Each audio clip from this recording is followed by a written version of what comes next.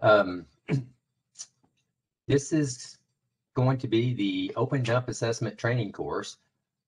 This course was offered last year and the year before, and it was Open Dump Assessment Training and Open Dump Closure, but this course is just going to be the Open Dump Assessment Training course.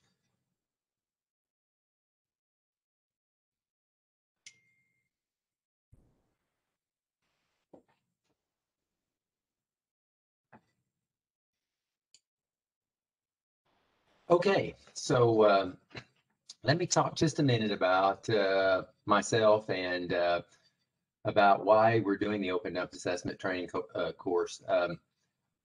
I've worked at Cherokee Nation for approximately 27, 28 years. And during that time, I feel like we've become pretty good at assessing open dumps. I know a lot of you guys have open dumps at your tribe, and you do a lot of reviews of them and you look at a lot of dumps. So I feel like over this course of time that we've gotten pretty good at looking at dumps, but there is a certain way of looking at them and assessing them. And I was kind of wanting today to just to go over some of the, I don't know, tricks and ideas and some of the methods that we use to assess our dumps. I do have a certification from landfill, manager of landfill operations. I know it's not open dump certification, but it is a certification for actually doing a actual approved landfill certification. So I feel like between the years of experience and looking at dumps and maybe some of the landfill training courses that I've taken, that I have a pretty good feel for open dumps. I know that dumps are all kind of different. Each one of us has a different land base, a different way of interviewing people, a different way of assessing our dumps, a different climate. We have a bunch of different ways of looking at them. So if there's something that I say today during the course that you might be able to add some information to, or to make it a little more interesting or a little more personal, feel free to chime in. Most of my experience is from here in northeastern Oklahoma. We have a different climate than, say, western Oklahoma, and a totally different climate than New Mexico. So we all know what trash is, we all know what an open dump is, but we all kind of look at them in a different way. So hopefully after today, we will be able to understand what an open dump assessment is. We'll utilize a score sheet to kind of give us an idea of hey, look, this dump is a little more hazardous to the environment and to people than another one might be. And then we also might want to talk about what we do on a site visit. You know, with the pandemic and the way things have been going lately, site visits have kind of been out of the question on things. So part of this class was always a site visit. So what I'm going to do is, instead of doing a site visit, of course, we're going to do a couple of examples of sites. So when the presentation's over, I'm going to give you a small exercise on 5 different sites, and we'll just go over the sites and score the sites from the score sheet and just kind of look at them and see how or why they came up with the score that they did. So that will be our mini field trip that we'll complete virtually.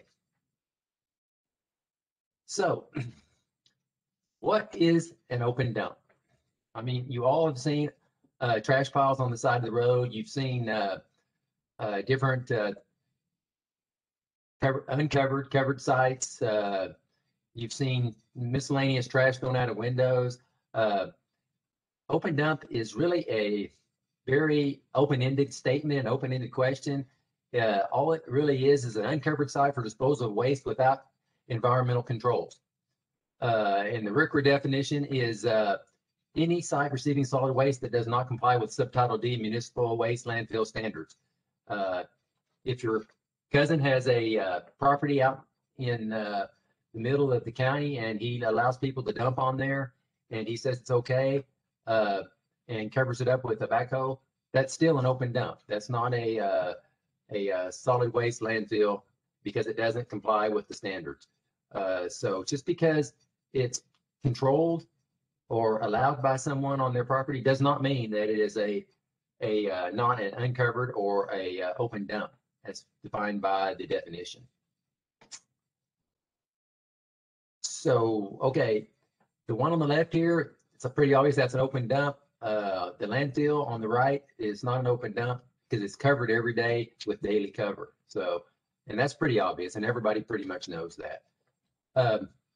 And we'll talk later about some of the different open dumps and what might be contained in them. And sometimes they don't look exactly like people think or remember what an open dump would look like. So it's good to have different kinds of examples of the dumps just for us all to get an idea of how they might look differently from place to place.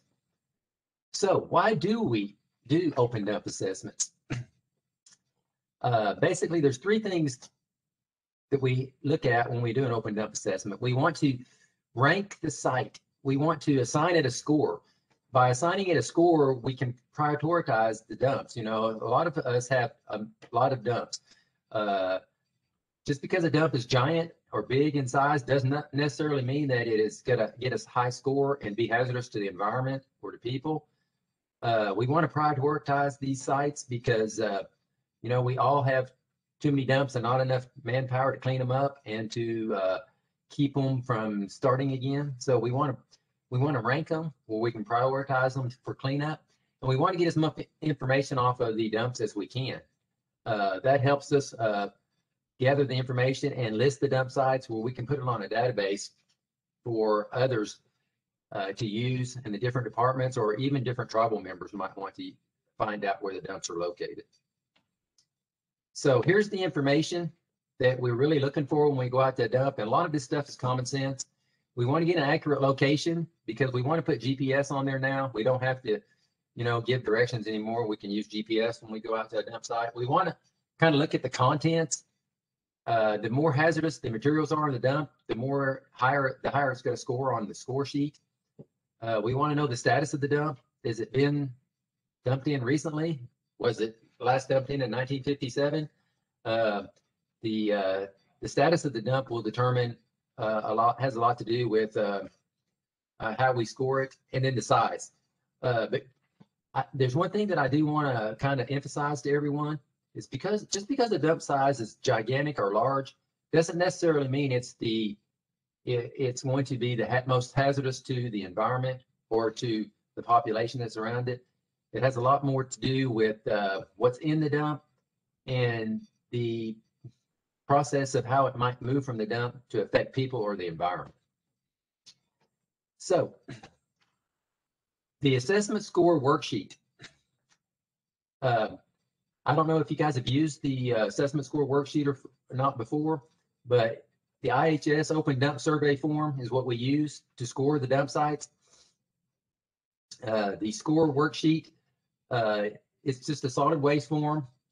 You take it out into the field with you, you fill it out, you get a numerical score to each one of the different assessment categories on the sheet, and give your dump an overall site when you're done. I'm not going to put an overall sheet on here on the presentation, but if any of you want a copy of the score sheet or a blank copy, let me know. Put it in the comments or send me an email after we're done or anytime, and I'll send you some blank copies of the IHS waste survey form. Or you can get it off the IHS website also, but I'd be glad to send it to you also. So one of the main reasons that we collect the information on open dumps is because of the IHS W-STARS tracking and reporting system. I know most of you have heard of this. I don't know if you or your tribe are entering the information on the IHS website, but the tracking and reporting system is just a reporting system that IHS has a database that you can enter your information on your solid waste dump sites, and you can categorize them and keep them on the database for future use. And that way, when someone goes out to assess a dump, you can look on the W-STARS database and see if your site's on there already. If it is, you have the information that you need on there, and you don't have to reassess the dump site again. So the W-STARS database is collected by individuals, tribes, and collected in one database, which is really a nice thing to have, is one database for all the solid waste sites on tribal properties. This is the website address for WSTARS. It's https://wstars.ihs.gov. You might want to go to that website and go ahead and log on, get you a login information. You'll have to, once you log in, you'll have to send your login information to IHS. They will have to approve you and send you a password. Once you get that password, then you'll be able to enter information into the WSTARS database. Until you log in and get approval from the IHS local office, you won't be able to enter any information into the WSTARS database. When you pull up the database, it's basically going to look like this. This is going to be your home screen. Wherever you live at, say you live in New Mexico, you'll click on the Albuquerque area. If you live in Oklahoma, you'll click on the Oklahoma area. Once you click on that, it'll pull up an email address for your local IHS WSTARS contact person. You'll contact them saying, hey, I want to get on WSTARS, I want to start entering information, or I want to look at my tribal information. They will send you a password. You can get on WSTARS and look at all the information that they have on there for your tribe's solid waste and or other, and they also have other operation and maintenance data systems on there, like water lines, sewage systems, stuff like that are also on the WSTARS database. It's just some of the things that you can find on there. I go on there mostly to look for official open dumps in Indian Country database, but it also has solid waste, water projects, and sewer projects on there. So it's a really good database to get on and look and see if you're concerned about a site and it's been around for a pretty long period of time. There's probably a period of time in the past that somebody's put that on the database, so you can get some basic information off of there. And you can always go on there and add your information that you might find or that you've updated to update the sites on your tribal properties to make them a little more up to date for right now. So I encourage everyone to get on the WSTARS database, get you a password, learn to use it, and just practice with it like once a month. If you don't get on there at least once a month, your password will expire. So try to get on there at least once a month and look at your data and try to update your site. So we just talked about this, the solid waste, water, and sewer on there, and the sites are all prioritized by an assessment score, low, medium, and high priority. So this is a good tool to find out if your site is a something to keep working on, or to go back and look at again. If it's a higher priority instead of a lower priority, then you can just look on the database without actually having to go to the site, which is nice when you have a tribal area that can be pretty remote or pretty large. So the open dump assessment, when we go out to a site, there are factors of concern that we look at. Some certain things that we have to have on every dump if we're going to put it on the WSTARS database. If we're going to make a good survey of an open dump when we go out, these are the things that we want to look for when we go out to a site. You want to give it a name. You want to have a unique name for it. You don't want to just call it open dump 1, 2, 3, whatever. We have found that if you use a really particular name, or a name from something that is easy for everybody to remember, it really helps, because the database is large, and if you put just a dump with a number on it, it will get confusing. So try to use a specific name as possible, a unique name when you go out to a site. Sometimes we use the name of the nearest community that is associated with the dump site. You know, example of a town or a creek or a county or a community building or a church. Also, it's important to us to know the name of the tribe and who has jurisdiction over the dump. So these are some of the first things that we do when we go to a site and look at an open dump. The geographic location. Now with cell phones, you can get a GPS coordinate without even having to have a GPS unit off of your phone. You can get a pretty decent GPS coordinate. So you want to get that for sure. And of course, the state and the county. And a good description on how to get there from a known starting point. I think that this is one of the most important things. Some of these dumps are in really remote places, hard to find. To us, it's easy because we're all familiar with the property and we know how to get there. But try to write your narrative as someone that's never been to the site and make it as clear and as plain as possible to find the site, because if they're not from there or in certain times of the year, they're a lot easier and or harder to find. Okay, some more factors of concern. Solid waste system type. Okay, we have solid waste disposal sites, a collection system, transfer stations with off-reservation disposal, recycling facility, and construction and demolition debris landfill. These are the different kinds of systems that you'll see on the WSTARS database. You'll have to click one of these to be able to put the rest of your information in when you go on the database. Okay, so some more factors of concern. When you go out to a site and you look at a open dump, one of the first things you want to do is look at the condition of it. Is it buried open dump? Is it cleaned up? Is it closed? Is it still a surface open dump?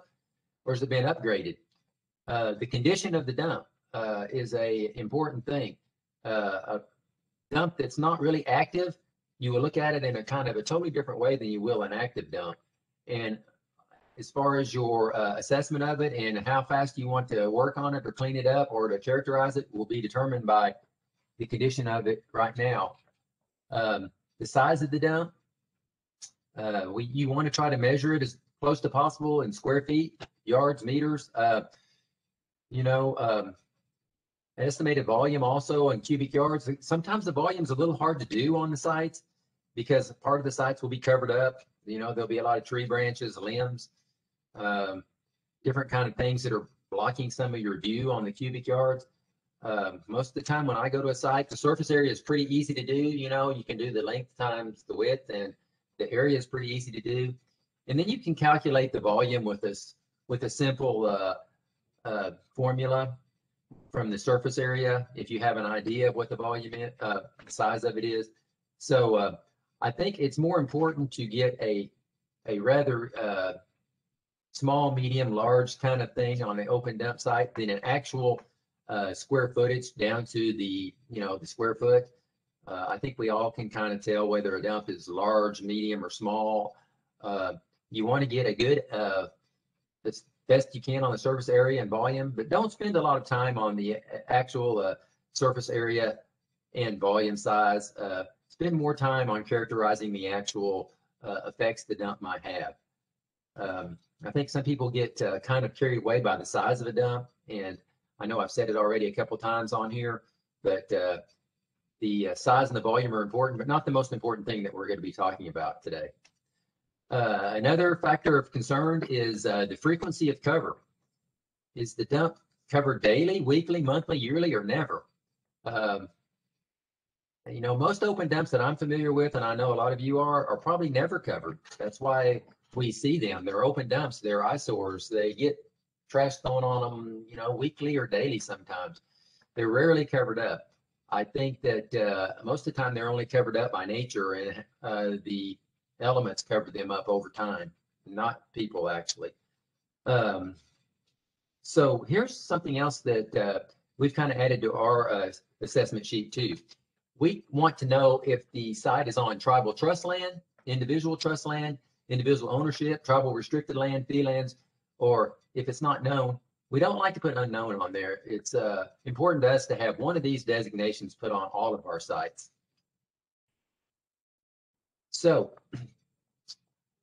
we talked about the active and inactive a minute ago. It's pretty easy to tell on an inactive or active.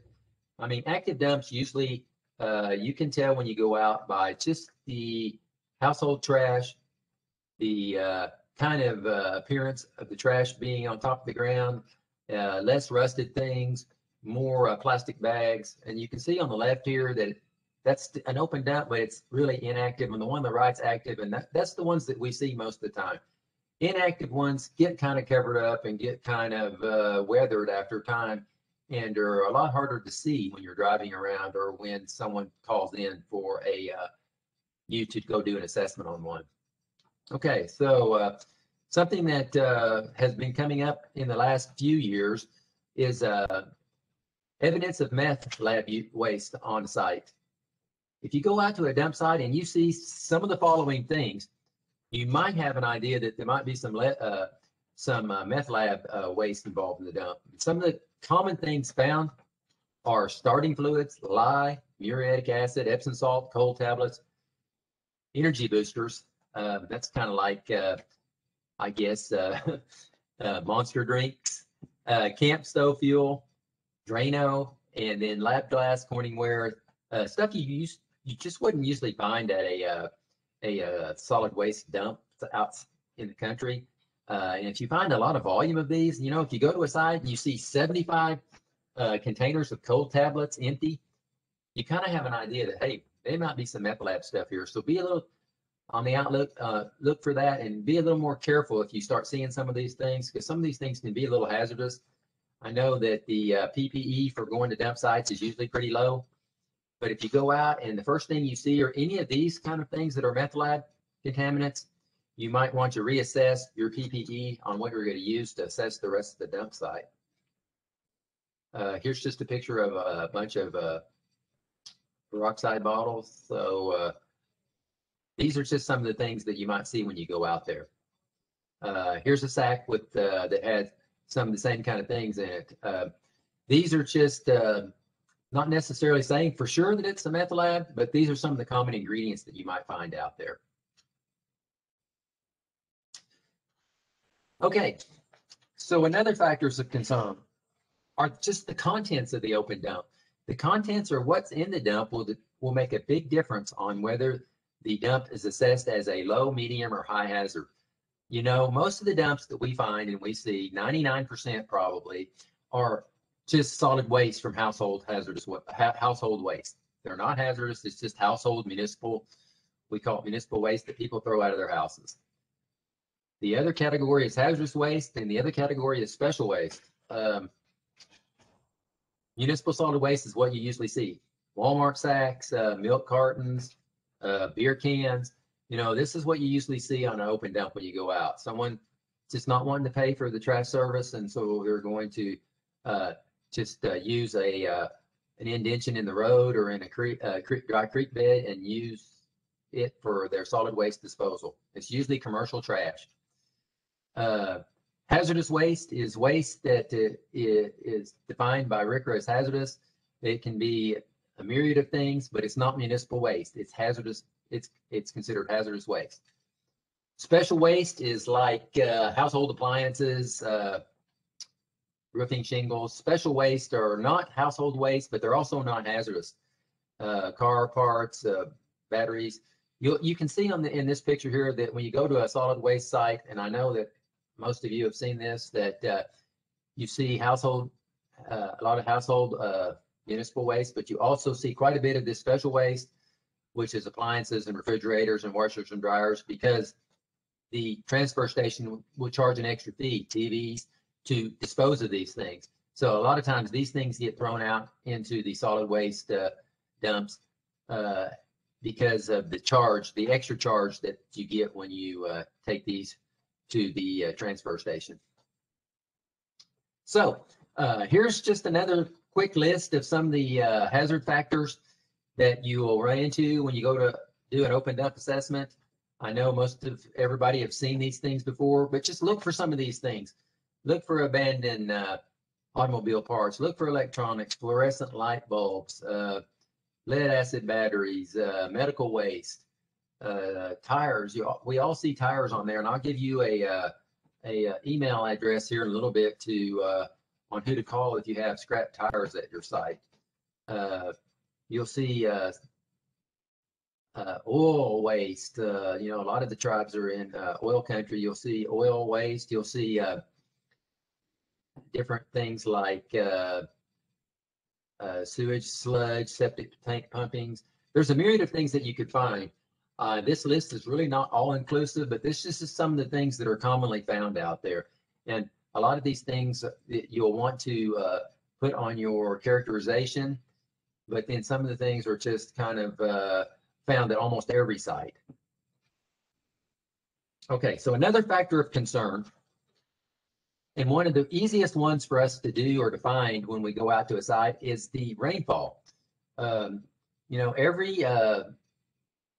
site that we go to it's pretty easy to look on your state agriculture. Oklahoma has a mesonet. You can find the average rainfall for an area or for a county or for a site for every state. You can. It's easy to find the average rainfall for an area, and you can determine by that average rainfall amount whether the site has a probability of runoff and or leaching into the groundwater by the rainfall amount. Here in northeastern Oklahoma, I mean, it says over 25 inches for high. We're never under 50 inches, so we are more than high on rainfall. Whereas there's areas probably in New Mexico and western Oklahoma that are always in the low area or close to low. So the rainfall is one of the easiest factors to find on, and it can be found easily on a chart for every site. So there's really no reason not to have the rainfall amount on each site. Okay, so another factor of concern is site drainage and leachate potential. The site drainage and leachate potential can be limited. It can be largely neutral, a pretty flat area. It can be a pretty a open area, or it can be a steep area that increases ground or surface water contamination. It can be an area with clay. It can be an area with sandstone, or it can be an area that actually protects the ground or surface water. So site drainage and leachate potential are one of the things that when you look at the site, you'll have to determine and use your professional knowledge to kind of determine whether the drainage and leachate potential is low, medium, or high. You can also go back to your office and look on the topographic map, or use drone footage also, which is something that we use quite a bit on most of our assessments and sites, just to see what kind of a topography that you have at the site and whether it will be inducive to site drainage and or runoff. With the tools that we have nowadays, it's pretty easy to determine whether you have drainage or leachate potential for each site. Flooding potential. I think that we all know the areas that we have that are flooded and how easily or likely something can move for flooded. You know, this time of year is pretty easy to tell on areas that can be flooded or have rain inundation. It seems like, and it's just me, but I think everybody else would agree that the areas that we have a lot of dumps in are low areas, or areas in creeks, or areas in depressions. So a lot of times those areas will flood and the trash will actually float or move around. And when you go to the site from one time to the other at different times of the year, some of the trash will be moved down or floated down or moved from one spot to the other.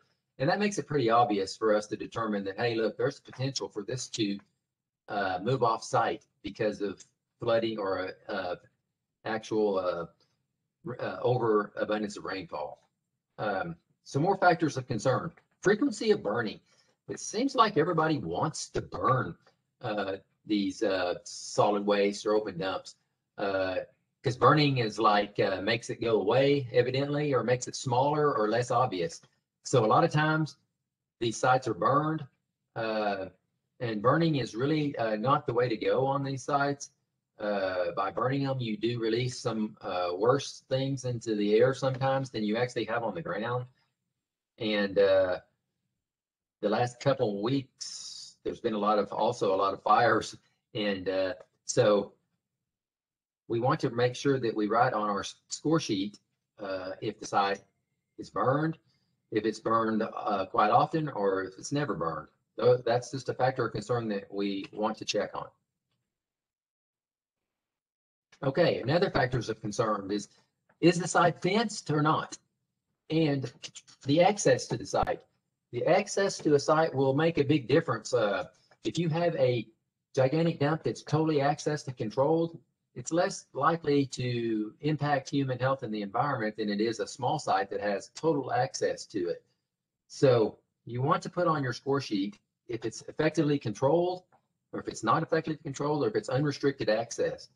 I know almost all the dumps that we've ever cleaned up or are characterized here at Cherokee Nation, we've actually controlled the access after we finished cleaning the dump and put up a fence and or signs. But most of the open dumps that we've had are open dumps because they're easily accessed. And that's why people use them. It's people that dump trash. They're like everybody. They're like the rest of us. They can make it. They want the easiest possible, you know. So access will make a bigger or smaller score on your score sheet for sure, because uncontrolled access will score more points than controlled access will. Okay, so factors of concern for public concern also. We all have dumps that people call about and we've been to more than once. And people voice concern about the same dumps over and over again. And it seems like a lot of the dumps, they get started back in historical dumps, and over time, they just go and go and go, and then they get cleaned up, and then they'll start again because of the location. People are used to it. Families and generations sometimes use these dumps. So we all know where the dumps are that people have concerned about, and people call about and ask about. So factors of concern are important because public image is really important on open dumping. Outreach and getting people to quit doing open dump is one of the most important things. I mean, once you clean up a dump, to get people not to dump there again is really something important. So you want to be considerate of the public's concerns once you get a dump characterized and once you clean it up. So public concern is something else that we want to have as a factor on our score sheet. Here's another one. It's really pretty easy. Distance to drinking water aquifer and or drinking water system. Greater than 600 feet will give us a certain score. 50 to 599 feet will give us a score. And then less than 50 feet, which basically means the dump is right on a drinking water source, will give us a much higher score. So a small dump, less than 50 feet from a drinking water source, is going to have a lot higher score than a large, gigantic 2-acre dump, greater than 600 feet from a drinking water source. I hope that makes sense, but it's pretty obvious that it does. Another health and environmental threat is the distance to surface water bodies. If it's greater than 1,000 feet, you get a score. If it's 50 to 1,000 feet, you get another score. If it's less than 50 feet, you get another score. So the distance to surface water bodies will increase your score quite a bit on these. And also, you know, I talked earlier about the exact measurements. You know, if something's 1,010 feet, I would consider it maybe the same as 51 to 1,000. You're not going to be able to measure the exact feet unless you go back to your office and use GPS on there. If you're just out on the site and you're walking it, these numbers are not drop dead numbers. These numbers are for reference. So just remember that it's there unless you're being able to get an exact number, that the numbers aren't drop dead numbers on there for the actual feet. Yeah. Public health and environmental threat, distance to homes. Hopefully most people that do open dumps keep them away from houses because they want to do it where no one can see them and make them clean it up or to pick it up or to call in on them. But some of the dumps are closer to homes, and by the distance to the homes, there's also a score that will increase or decrease on the score sheet. And you can see the numbers on here. 5,000 feet, 1,000 to 5,000, or less than 1,000 feet. Okay, so let's take a look at the actual score sheet. So when we score and rank a dump site, there are 3 different scores or actual threat levels that we'll get. We'll get high, medium, or low. Okay, so if there's any slide that we've talked about so far in this presentation, this is the slide that I want you guys to concentrate on. This is the slide that actually gives us a score for the different things that we've talked about so far: contents, distance to surface water, site drainage, leachate, rainfall, size, accessibility. All of these things if you can look on here, the high, moderate, and low factors each have a score. So it will depend on where your site falls in each of these categories, how many points you'll give it for each one of those things. And then when we're done, we'll add those points up, and those points will either be over a certain amount will be high risk, another amount will be medium risk, and the lower amounts will be low risk. So it's going to be good to have this sheet with you when you fill out the other form to actually get a pretty good idea of what the site is.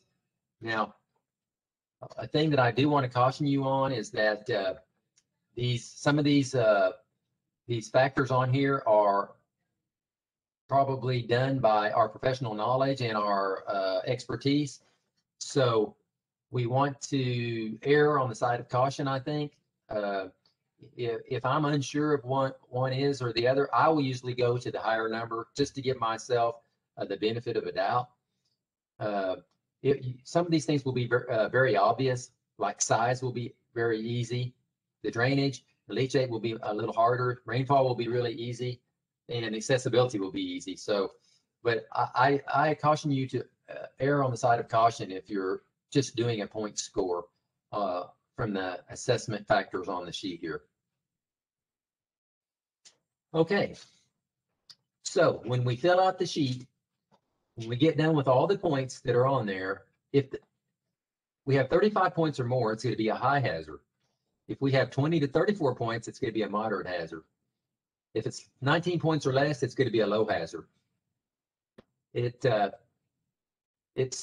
seems kind of like ironic, but a lot of times when we do these or we have a site, they end up right at that number. And you know, the numbers are the numbers.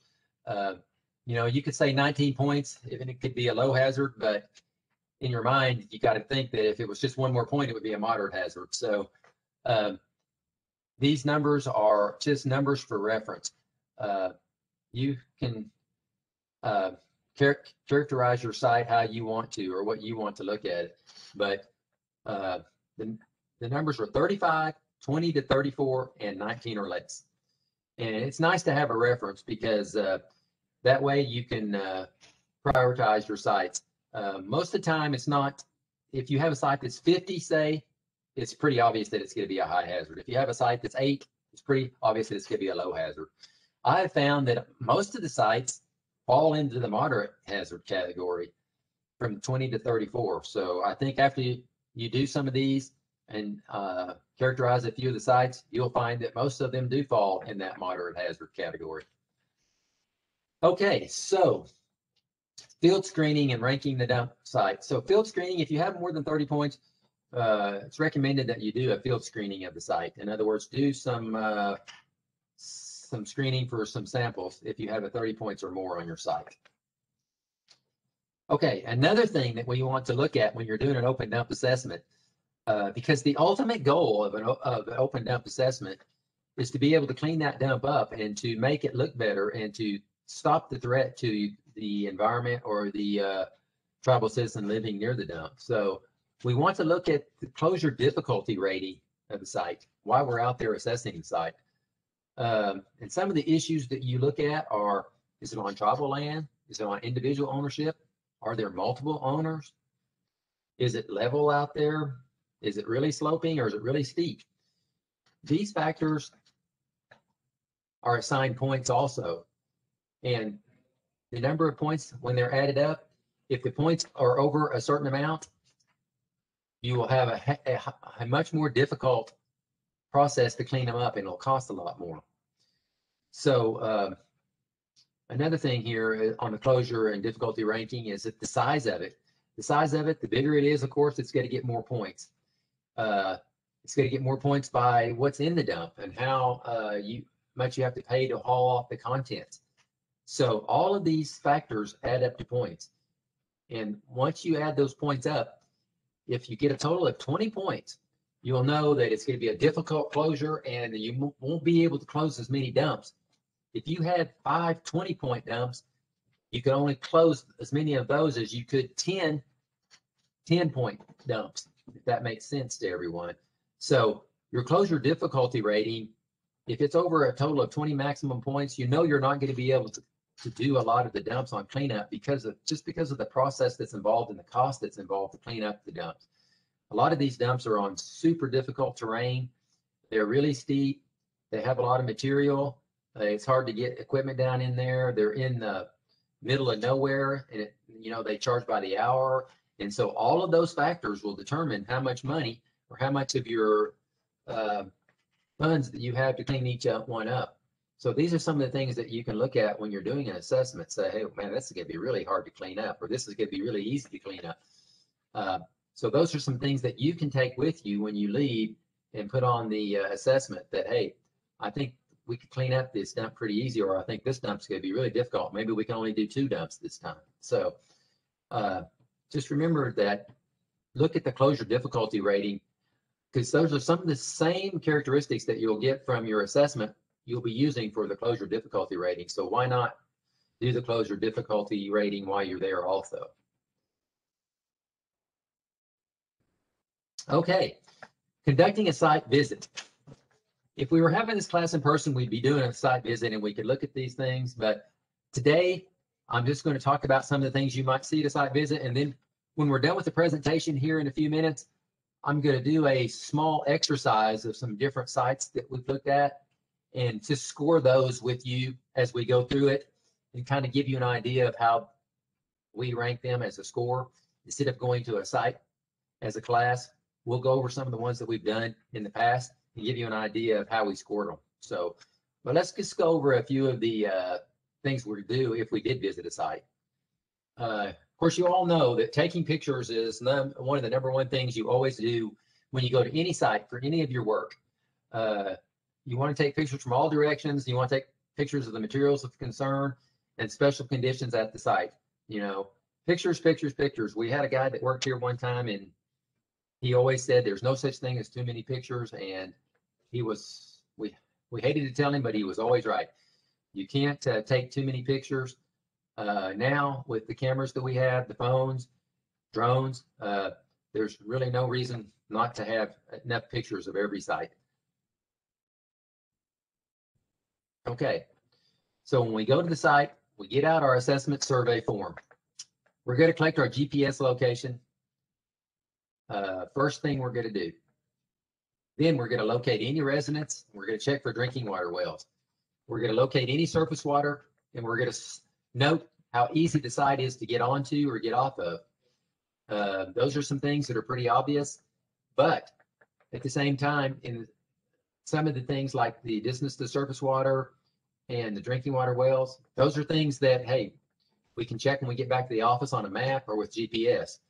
So the main things that you'll want to look at when you get out there is get an accurate GPS location, because if you get the accurate location, there are a lot of things that you can do on these sites back at the office on the computer just from the accurate GPS location. So I would say that the most important thing on the dump site is to get the accurate GPS location. Then you can do a lot of the other assessments when you get back to the office. Okay, so you want to scan through the trash for hazardous or special waste constituents like drug lab waste. And by scanning through the trash, I don't mean going through every piece of trash on there, and I don't mean picking up sharp or glass or anything like that. Just we usually just wear a pair of gloves and just poke around on the trash and look and see what's in there. Sometimes the stuff is obvious, sometimes it's not. If it's not obvious, I'm not saying to dig through the trash and get on your hands and knees and use a shovel to dig through the trash to find out what kind of waste it is. But some of these things will be obvious to you when you go out, and just look for the obvious thing. Look at some of the dates on the food packaging. Beer cans all have dates on them now. Food packaging, cereal boxes always have dates on them. Look at for newspapers, look for junk mail. People always throw their junk mail out. It's crazy. There's always addresses and people's names on the junk mail, and it's pretty easy to find. I think, it says born on dates with beer cans instead of beer cans. I think that you'll see that it's pretty obvious to find the dates on there. It's pretty easy to see if the dump is really active or inactive.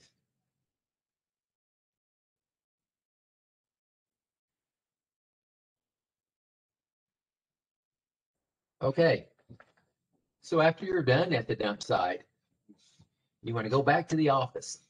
You want to use GPS to layer the dump site over a topo map or an area photo. And it's the easiest way to determine the distance to surface water, drinking water wells, residences, and cultural significant areas. And then you can determine the land status by contacting your real estate office and or your tribal maps that you already have. Okay, so when you get back to the office, you're going to complete your dump survey assessment. You're going to enter that dump site data into the database. So you're going to get back on WSTARS and you're going to update it or actually put a new site into WSTARS.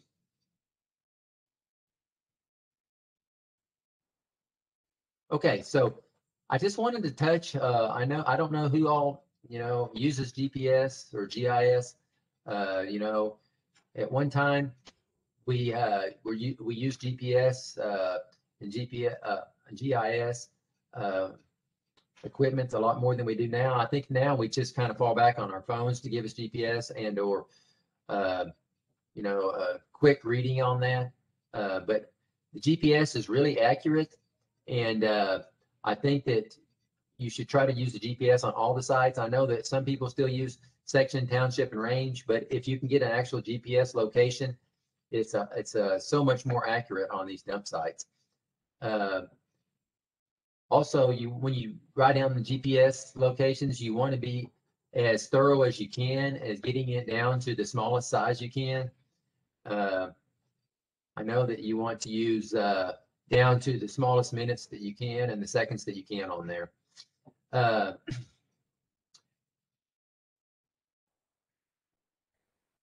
surface area and the volume are also easily determined when you get back to the office on GPS.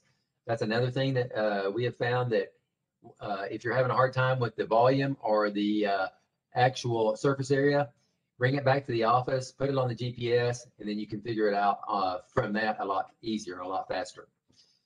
That's just what we talked about a minute ago. And you can also transfer that information to GIS. We here at Cherokee Nation, we have maps of every dump site that we've characterized. We put it on a map, the jurisdictional tribal reservation area. And so we know where all the maps are by putting the information from GPS onto GIS and making maps for it. So it's a really good tool to use.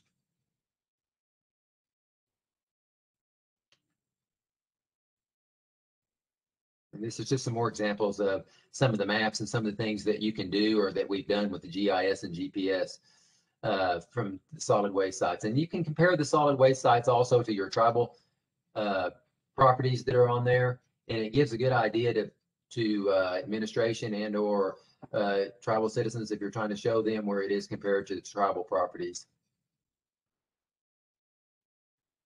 Okay, we already talked about this, using the GPS to do the distance to surface water, the nearest residence, and drinking water well. So here's kind of just a quick picture of it. You can go up on the measurement tools and you can measure how far it is from that dump there to the creek. You can see on that picture there that the dump is really close to a waterway and really close to a house. And you can measure it, and you can use the measurement tool on there, and you can get on there and measure it. Just by eyeballing it, you can tell it's pretty close. But when you use the measurement tool on GPS or GIS, it can tell you the exact number of feet. Just by looking at this dump, though, it's pretty obvious that it's close to a school, it's close to a house, it's close to a creek. So going back to the office and looking at it on the topo map might have been a lot better than, or at least helped with also after we'd already looked at it, to come back and look at it like this. And then to measure it on the GPS would give us a really pretty good idea of the dump having some effect on the human population and the environment on this dump. And you can do the buffer wizard. It just tells you how far it is to each website, well, or the creek. So we already talked about this. Let's talk for a second about personal protective equipment when you go to a dump. So the personal protection that we use at a dump site is level D PPE, which means steel-toed work boots, heavy-duty pants, long sleeve shirt, and work gloves. These are the only things that we require. that are required. I mean, you can wear more. You see the picture here on the right. I really don't think that you need all of this to go to an open dump. And I think that just common sense, boots and gloves for most dump sites would be appropriate PPE. People ask me all the time about what PPE they should use. And, I think that steel-toed boots and gloves and of course, long pants would probably be sufficient for almost every site that we do. Site safety is another thing. Some of these things are common sense, but I just want to go over it for a second. Never assess the dump site alone. At least take somebody with you. Have a cell phone, and because sometimes the cell phones don't work out there too, or somewhere these dumps are. Have a radio and have first aid with you also. Invariably, somebody usually gets cut or scratched, and it's usually me. So have your first aid kit also available, because most of the dumps are in remote locations, and so it's always good to be prepared before you go out.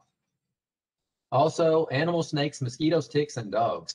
The number one thing here is mosquito and tick spray. If you go out here in Oklahoma, in this part of Oklahoma in the summertime, and you go way out in the woods somewhere and you don't bring mosquito or tick spray, you're just asking for trouble. The number one thing that we check on all of our trucks at the first of the spring and the summer is mosquito and tick spray. Open dumps are notorious for snakes, mosquitoes, and ticks. So just be careful. Look out for those things. Dogs, I put that on there because sometimes they're out there, but they're not. To me, I'm not near as scared of dogs as I am mosquitoes and ticks.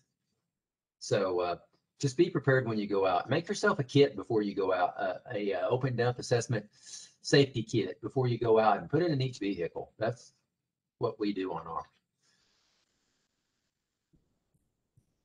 That wasn't a dog at an open dump, thank God. That snake looks unhappy, but I think it's because he has a big hole in the middle of his body there that someone's done to him. So he probably made him pretty mad. He got ran over by a bulldozer. You can see the giant track on there. So that's what happened to him. So, but this was actually a snake at a dump site though. So they are out there.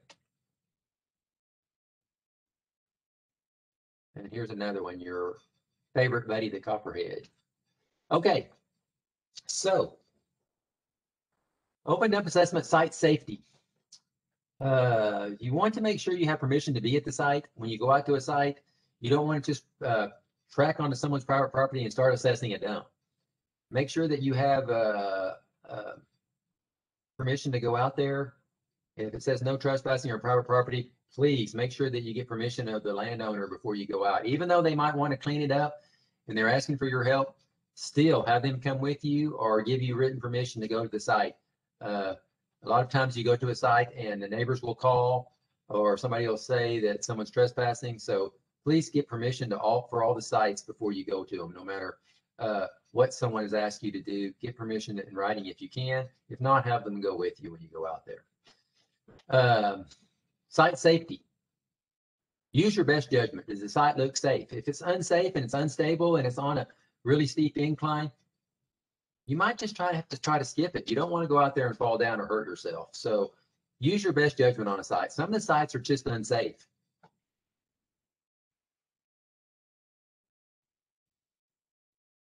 Okay, just one quick thing I wanted to throw in here on tires, and this is just for the people in Oklahoma.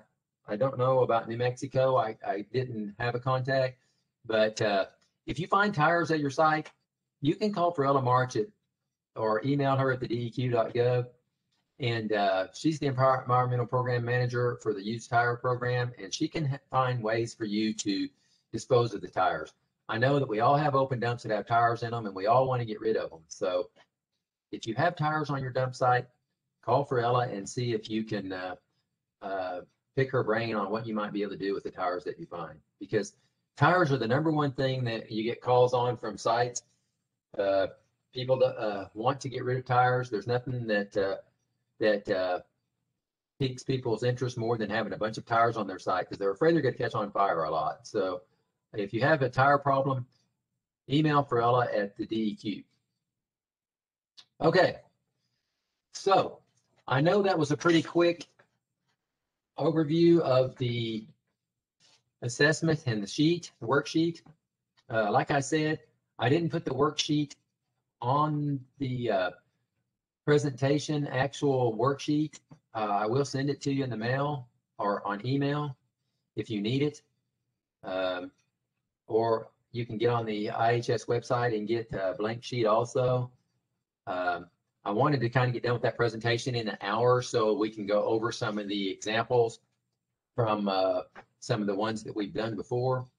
Are there any questions from anybody on what we've talked about so far? This is Kathy Welch from Wyandotte. It's not a question, but it's some information for like on the tires. If you contact Farella March, she'll get you in touch with in Oklahoma with a lady named Kelly Dillo, and then she'll give you an S number. You have to have an S number for them to be able to come and pick up your tires and stuff when you work through the state of Oklahoma. So she'll get you in contact with a lady named Kelly Dillo.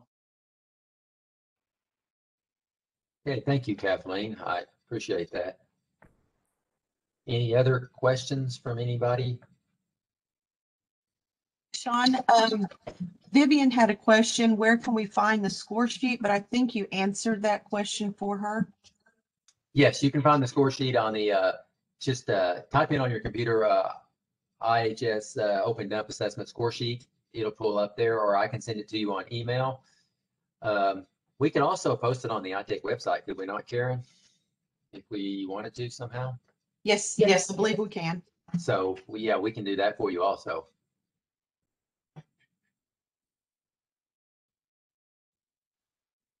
Any other questions or comments? If there's not any more questions for Shaun right now, we're going to take about a 5-minute break so Shaun can get his exercise ready. So we're going to get off here for just a couple of minutes, and then we'll be back just shortly.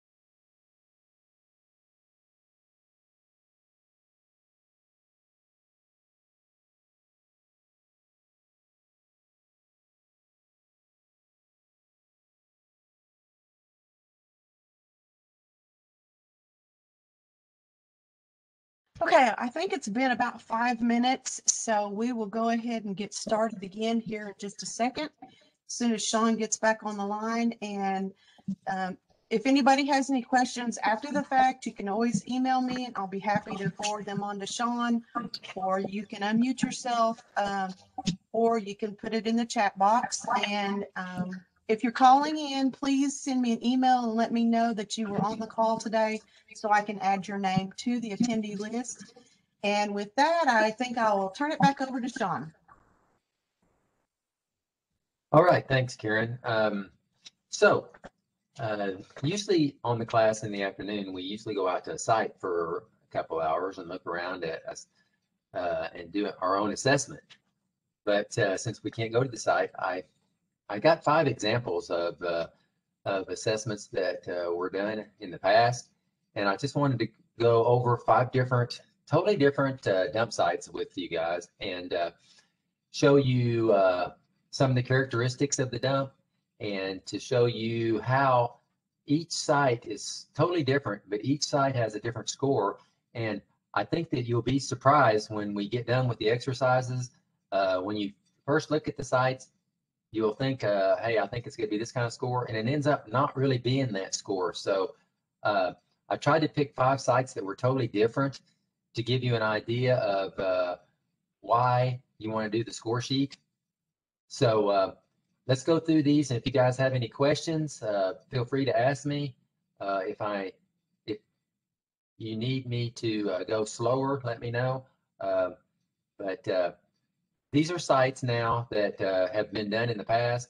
Some of the sites are here, and some of the sites are from trouble sites. So let's go to site number 1.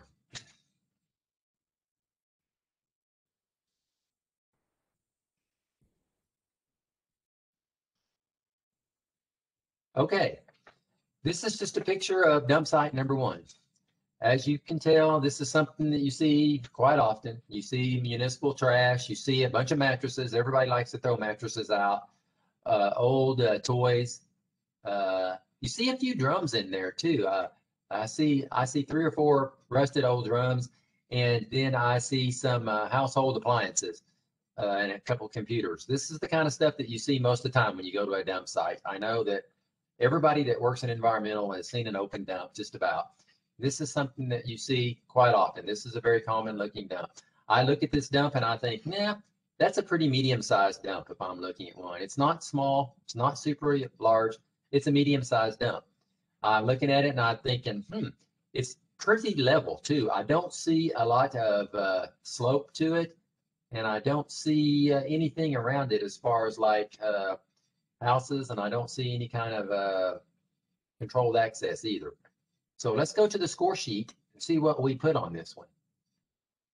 All right, there's a couple more pictures here of the same dump site.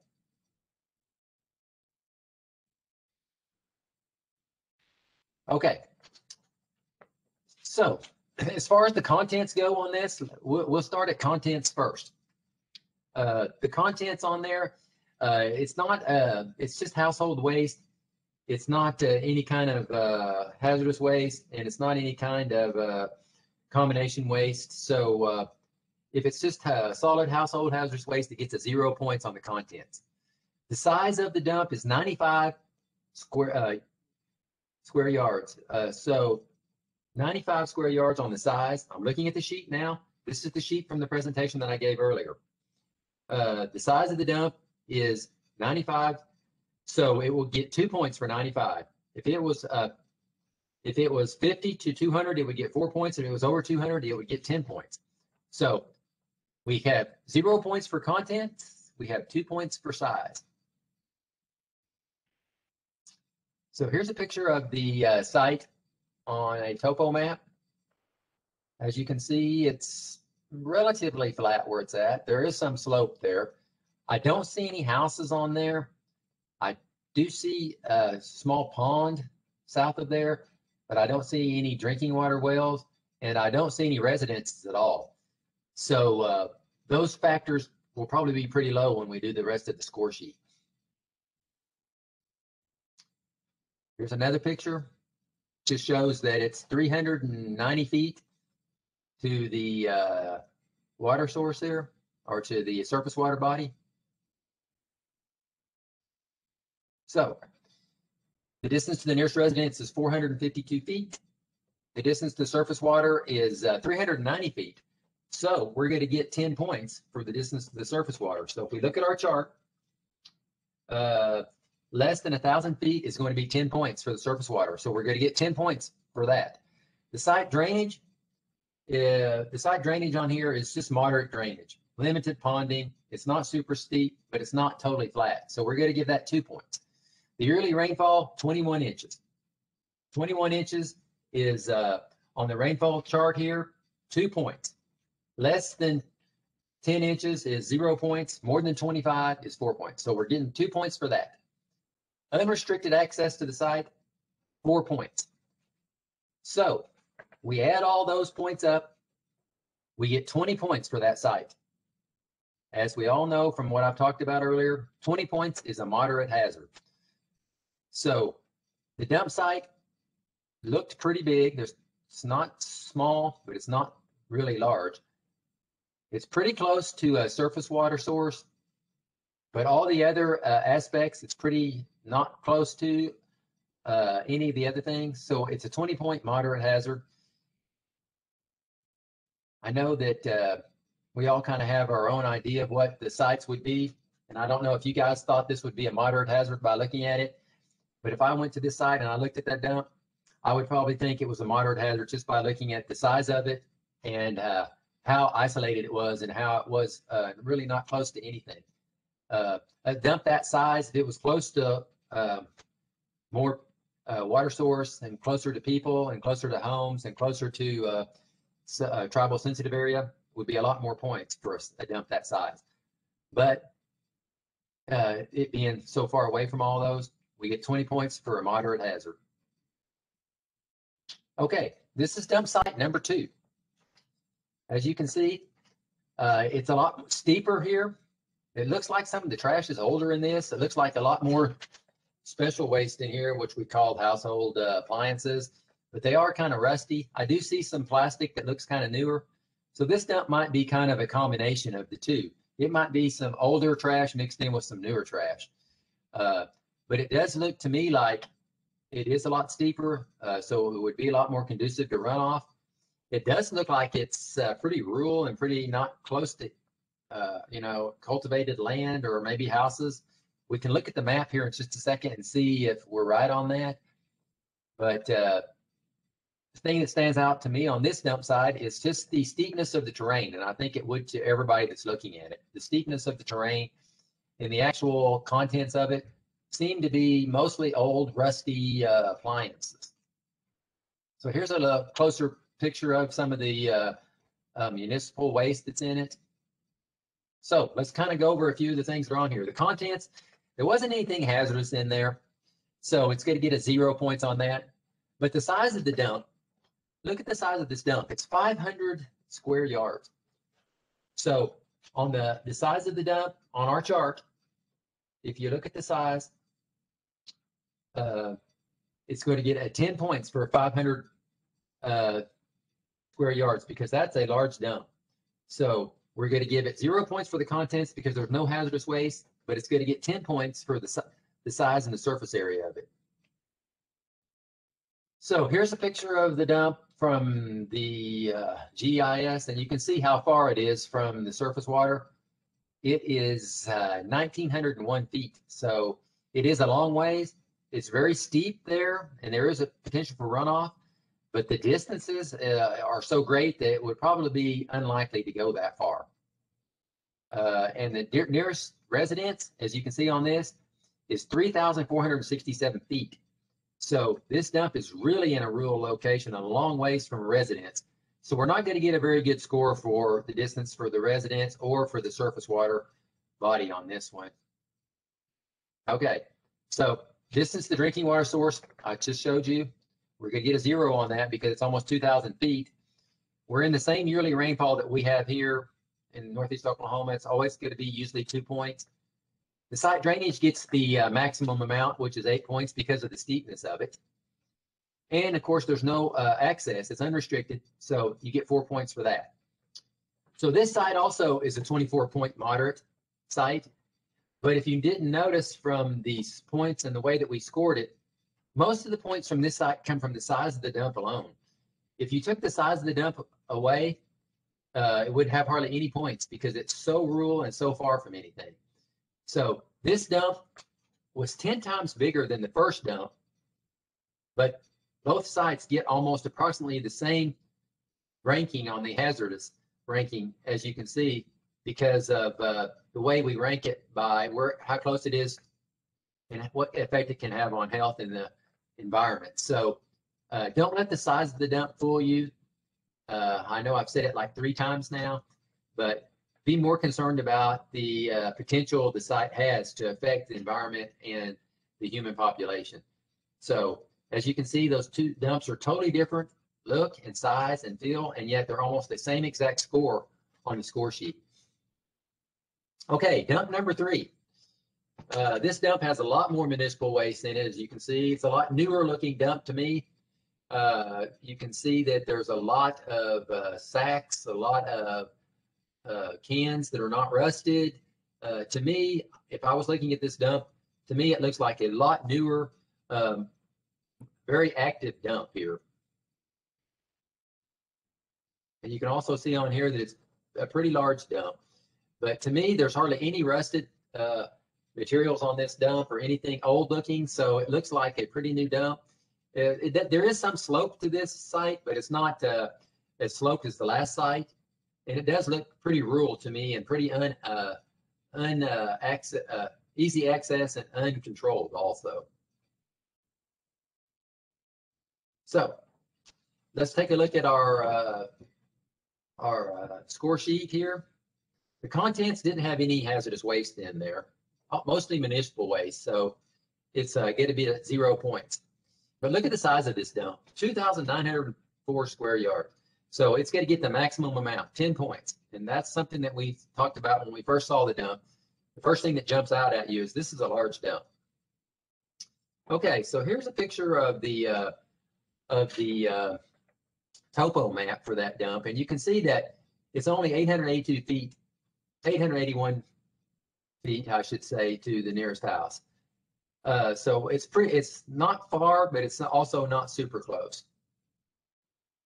The distance to drinking water source is 4,389 feet, which is quite a distance.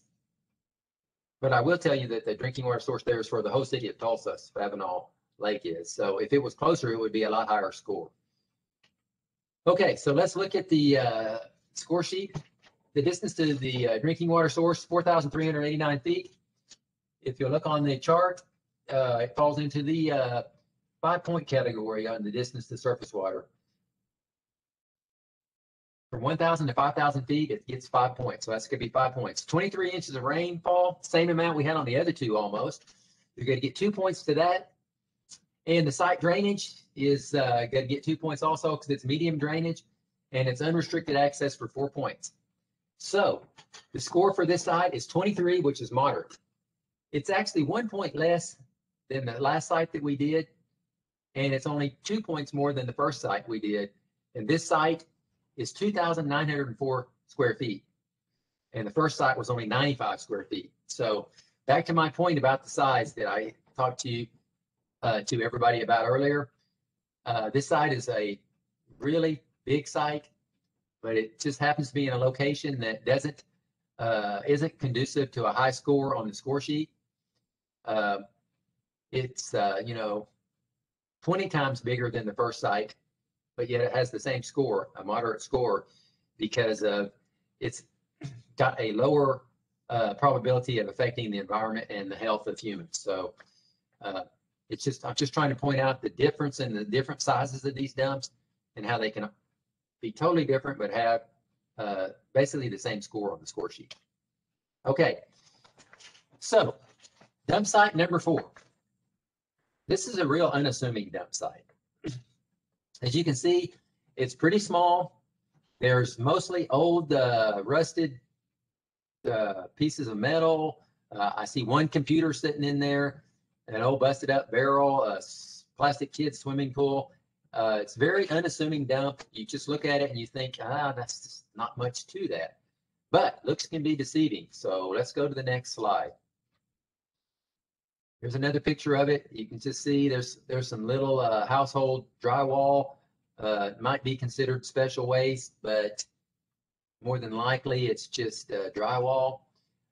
So let's look at this site on the score sheet. The size of it's 43 square yards. That's nothing. 43 square yards, as you know, can fit in your office. It's only going to get 2 points.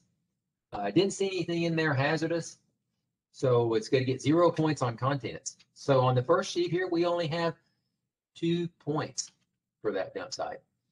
And you can see on here that the distance from this site to the nearest home is only 62 feet. So by that, you know that we're going to get a bigger score for a house being that close to the site. Here's another picture of the site that you didn't see when you were looking up on the outside. There's actually a cave underneath this dump that people dump trash into. Okay, so the distance to the surface drinking water source is only 56 feet to that well of that house next door. By being 56 feet away, it gets 10 points on the score sheet. It also gets 2 points for the yearly rainfall. But here are some bigger factors that fall in for this site here. It's something that you would never see just by looking at this dump, casually looking at it from the ground surface. It's only 100 feet from a tribal significant cave that has an endangered species in it. So it gets 10 points for being that close to the cave or being in the cave that has the endangered species. It's also located in a natural sinkhole.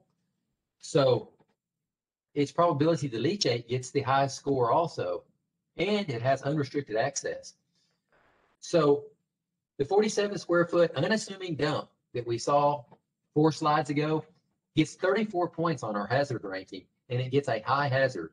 So it's the highest hazard site that we have assessed out of the 4 dump sites that we've seen so far. I don't know about everybody that's watching, but if I was just walked by this site and I saw it compared to the last dump site, I would think there's no way this site could score a score that much higher than the other dump site. So it just goes to show you that as far as we're concerned, the size doesn't matter. We're looking at the effect of the health and the human environment, and the tribally significant factors on this site here really increase the score on the dump sites. So back to my original point is that check the sites well. Look at any information that you can get at the site. Go back, look at your maps, look at your tribal historical information, look at your tribal endangered species. All of these things will help you get your score on these sites correct. I think that just going out to a site and looking at it and just saying, oh, it's not very big, it is pretty not the way to do a site. Look at all the factors that are involved. And I think that some of the dumps will totally fool you by the site scores that you will get. Okay, so that's 4 totally different sites. Let's look at one more site. This is a small dump. You can tell by looking at it. Mostly, you know, there's a lot of wood and a few chairs and a mattress maybe. But if you'll see in the background, there's also an oil sheen on this site. So I think you know where I'm coming from on this site. This is going to be a site that's totally different than the other 4. This site has some potentially hazardous waste on it. We don't know what's in these drums. We see that there's an oil sheen on the ground. We see some, looks like oil, but you know, we don't know for sure what it is without characterizing the dump. But if we're looking at this site, we're going to go ahead and give it our hazardous dump score, which is going to be 20 points on contents. So on this sheet, the size of it is small. This is the smallest dump of all the dumps that I've showed you today. Only 20 square yards. It only gets 2 points. It's by far the smallest dump. But the contents on it could be potentially hazardous. So we're going to give this site a 20 for content. You can look on here and it's 1,474 feet to the nearest residence, which is a long way. So it's not close to any residences. And you can see that it's only 279 feet to the nearest surface water. So it's relatively close to that if it is hazardous waste. So the distance to the drinking water source, 279 feet, we're going to get 20 points for that. 22 inches of rainfall, 2 points. Site drainage, it's pretty flat, so we're going to give that a 2 point. Also, it's going to be unrestricted access, so we're going to give that 4 points. So the score for this site is going to be 50 points. The highest score by almost twice of all the dumps that we've done is the smallest dump. But the distance to the surface water, the distance to the nearest home, and the contents being potentially hazardous make this site have the highest score of all of our sites. So I just wanted to kind of go through here. That's all the slides. To show you 5 different dump sites, to show you how totally different dumps can have totally different scores, how one factor can make the score go up significantly, less factors can make the score go down significantly. Are there any questions about any, I mean, as far as the dump sites go, you know, it's some of the sites I didn't even go to, so I wouldn't really know any answers to any of the dump sites, but are there any questions about the way that we scored the sites, or any questions about any of the assessment factors that we've been talking about today? Shaun, this is Kathy. I have a question. Sure. I know we're focusing on the human health risk, you know, and risk to the environment. What about like say risk to somebody that is grazing cattle nearby? And the reason why I say that is we had a site some years back that the tribe leased land to a gentleman, and it had a small pond on it and stuff, and he started losing some cattle. The first one, he didn't think too much about it. Got to 2, 3, 4. We got to looking around. The only thing that, you know, really was there was the grazing and the pond. We got to looking deeper, and somebody thrown batteries at the edge of the pond, and then growth had come over those batteries and drained down into the pond is what had happened. So what about off-site drainage potential? Yeah, I think that on something like that, even though it's not affecting the human health or environment, I think you could still say off-site drainage. You could say that's likely to contribute to the ground or surface water contamination, and go ahead and give that 8 points. You know what I'm saying? Okay. I'm not saying that it has to be, I think that it doesn't have to be health for the human per se. Essentially, it kind of is even if the cattle Right. haven't died. In an indirect way, it is. Yeah. And that's why we use our professional knowledge on this, because we all know that if it affects cattle or any kind of cropland that people might eat, also, it can also affect the health and human environment. So I think that, like I said earlier, you'd want to err on the side of caution. I would surely give that site the highest score I could on the drainage off-site, because it's obviously draining off-site. It may not be affecting a person, but it's draining off-site. And so it gives a potential for it to do that. And what we're looking at on this is potential, because, you know, not all of these sites, the things that we say that we think they might do actually end up doing, right? It might take a really crazy environmental rainfall, or a fire or something. It might take some kind of act of God to get these sites to actually have all the things that we say that we find there actually move off site. But if we list those things, if potentially they are there, then we at least know if they do go off site. So that's a good point. It doesn't have to be for human also. It can be for any kind of effect that might indirectly affect us in the end. Okay. Thank you. Thank you. Karen, I did see a question pop up on the chat, but I think it was my question. And was it your question? Yeah. So then, because I had put that same question up there, but then I didn't see it there no more, so I asked it in person. Okay. Shaun, also there's a question from Jacqueline McCaslin on the chat box. Did you see that one? No, I don't, but can you read it to me? Sure. This may be more of an IHS question, but IHS representative mentioned yesterday in the TECO meeting that they filter out locations for funding if under 1/2 acre. Will they take into account the hazards assessed from the point sheet before removing that dump site from being potentially funded? Okay, you're asking me a hard question, but I do think that maybe the 1/2 acre is a cutoff point. You know, you want to have the sites at least that big, and it kind of. But I do think that you would want to have your site ranked. I mean, if everybody turns in a sites that are 1/2 acre, that's just a cutoff for the size of it. It's really not have anything to do with the potential of the site or the hazard of the site.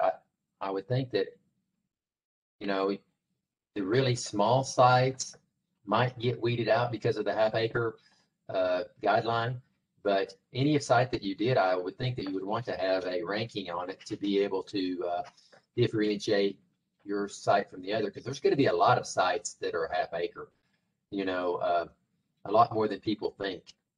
But I wasn't on the call yesterday, and I haven't talked to the IHS as far as that goes. So I can't say for sure, but I would say that you would want to have, you know, the size of your site categorized, and also what you thought would be the hazard ranking of that site. It just, to me, it would be something that would go hand in hand.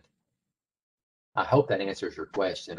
Without talking to the IHS specifically about that, you know, I'm not exactly sure, but it only makes sense that, you know, if you had your site size down, you would want to also have why do I want to choose this one out of all the sites that are out there, or the ones that I have? Because we'll all probably have more than one site if we were going to do that, and we want to categorize one site from the other, or have a way of showing which site we would want to try to have looked at first. And to me, a point system or ranking system is a pretty easy way to do it. You know, you can just show on paper, hey, look, this is my points. So it's better than just you saying, well, I want my site done because I think it's important. Everybody thinks their site's important. So if we have some kind of something to put on paper, it really helps. I hope that answers your question.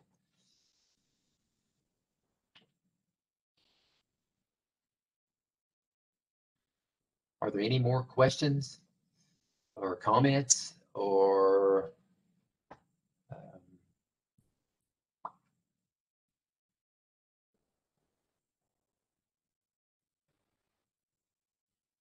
okay, Karen. I don't see any other questions in the chat box, but again, if you have a question after the fact, you can just email it to me and I can forward it to Shaun or send it to Shaun. And if you want that score sheet, contact me by you know, on email. My email is swest@cherokee.org, or contact Karen. And then also Karen's going to put an attachment on the ITEC website with the score sheet on there. Shaun, will you provide a copy of these slides for us Karen, what do you to kind of go back and review? Karen, yeah, I can get with Shaun afterwards and get the PowerPoint and the exercise from him. And if anyone would like a copy of it, please just email me and I'll be happy to send that out. And we're also recording today, so if you'd like to view the recording again later, let us know and we can make that available. It'll be posted on the YouTube page.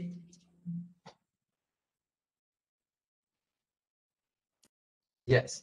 So there's all kinds of ways to get a hold of the information. So don't give up. We'll get it to you one way or the other. And I think that once you do the score sheet a few times, it'll become secondhand to you. You'll know exactly what you're looking for. It's one of those things where the information is quite a bit of information at the beginning, but once it's like any kind of a sheet that you do, after you do it a few times, it'll become a lot easier for you. But if you do have any questions when you're working on a score sheet, feel free to contact me by phone or email, and I'd be glad to give you my personal opinion on what I thought too. So I guess if that's it, Karen. we'll go ahead and post the webinar for today. Okay, Okay. thank you everyone for joining us today. We appreciate it and we'll talk to everyone soon. Thank you. Bye-bye. Thank you. This was helpful.